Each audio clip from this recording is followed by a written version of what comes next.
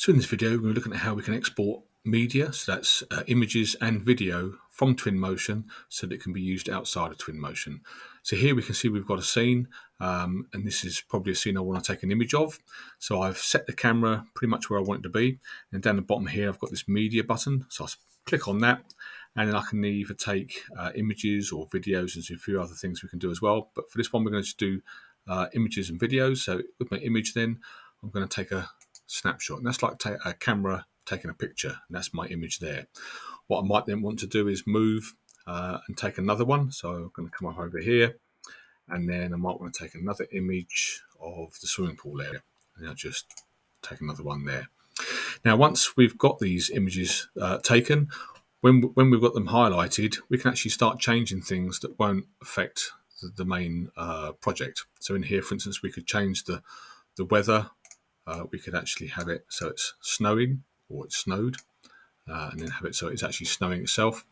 And then if I quit that media, I'm back to where I was.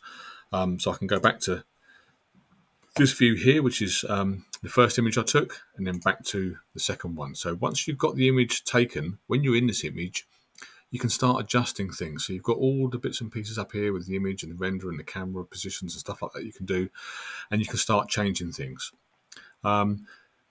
That's your images. That's how you take images. To take a video, we click on the video button, and this is going to be my starting point of the video. So this is where I want to be making my video start from. So once I've done this, I just click the plus button, and this is now the first part of the video. I can now start moving.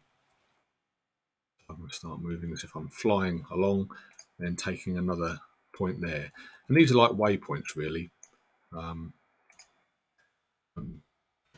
What Twinmotion will do is then start stitching them all together and working out where it is you want your image to be taken from.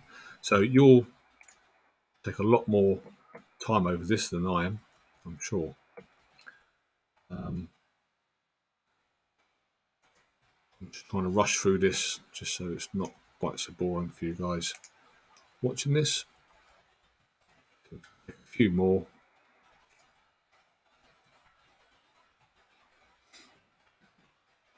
And you'll get the idea.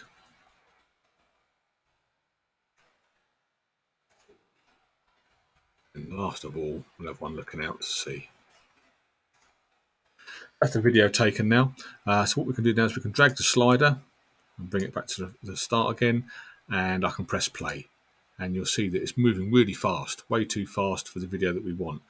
So to slow that down, just let it finish. Way too quick. So to slow that down, if I take this slider back to the start again, I've got this time length here. That's the whole length. That's the time of the whole length of the video. So at the moment it's at 10 seconds. If I change that down to 35, as an example, and then hit play again, you can see that we're now a lot slower. And you could slow it down even further just by extending that time. And again, you would take more time in placing your waypoints so that you're capturing the bits that you want to capture. And that's our video taken back now looking at sea. So to export all these then, so I'm just going to quit that media mode. So I've got the videos here. This is one I did earlier because when we come to export, you'll see in a minute why I did one earlier because it takes a little while to download. So we'll start off with the images. So I've got these two images here that I want to export. So I come out of media and I open up export. And in here I've got one of those selected. I want to unselect that because that's the video. I don't want the video. I want these images. So I open up the images and click on both of these. So you can either just select all or just manually select them depending on how many you've got.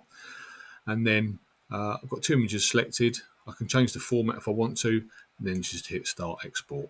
I'm going to save mine to the desktop. I'll select that folder, and then both of those images will now be on the desktop. So it does take a little while, depending on the speed of your computer. So if I now open up the desktop, you can see I've now got these images. So this is image here. That's the first one I took, and I've then got the second one that I took as well. Yep. So that's how they can then be used elsewhere. So you could put them into a PowerPoint, or you might want to put them into a Revit sheet. To do the video, it's exactly the same thing. The only thing you do need to be aware of is when you come to export video, for instance, you'll click on the video and you want to add videos you want to put in there. When you click on this video, for instance, we just did here, when you come back to here, can you see we've still got the images selected? So you do need to go in there and deselect all of those, or otherwise you'll be downloading those again. So just be aware of that these two blue buttons, when they're both highlighted, you'll be downloading from both things. And you'll go in the same way, you can change the format and start exporting. I won't do that on this one because it takes a few minutes to do that. But if I go back to my desktop, you can see this video that I did earlier. That's one that's been downloaded, exactly the same format, and away you go. And then you can then use that video outside of Twinmotion as well. And that is how you use Twinmotion to export images and videos.